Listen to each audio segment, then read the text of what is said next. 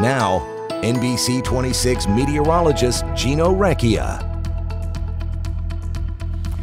Well, we've got a little bit of an active weather pattern across the central part of the country, which will be impacting us here in Wisconsin.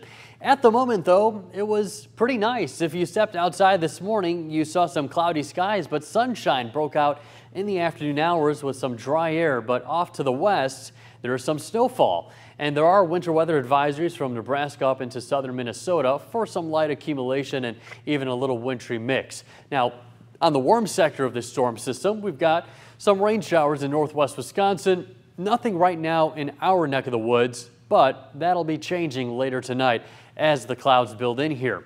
So we'll have two parent low pressures, one that gets absorbed by the main system up to the north. And as we get close to midnight, I'd say after 8, 9 o'clock, as the cold front gets close by us, we'll have some light rain showers. Now, once the cold front moves through, high pressure builds in behind it, clears our skies tomorrow, but with it, also drawing in some cooler temperatures. So our high tomorrow will probably be right around midnight, and then see temperatures drop down into the 20s later on as you get into the afternoon, evening hours.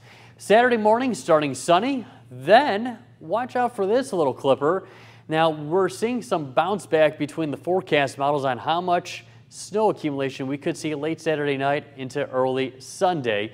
And the latest in-house model actually increased some of the snowfall. Here's a close look showing some of that light rainfall rolling through as we get to Friday morning. The sky's clear, but with it, the temperatures will be falling.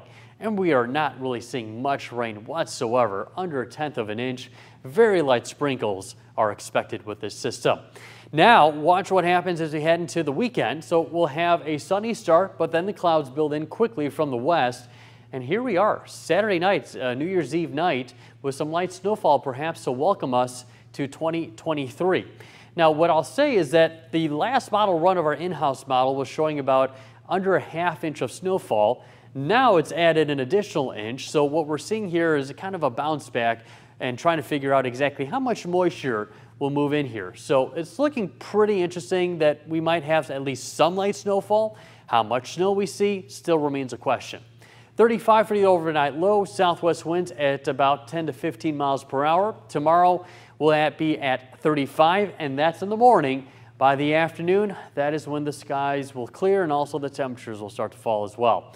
Getting up to 35 once again on Saturday. On Sunday, a little bit warmer for New Year's Day, 38. Low 40s on Monday. Dry for most of the day. Late Monday night, could have some rain showers and move in here. Looking like a pretty rainy day on Tuesday with some light wintry mix. On Wednesday, temperatures cooling down into the 20s by Thursday.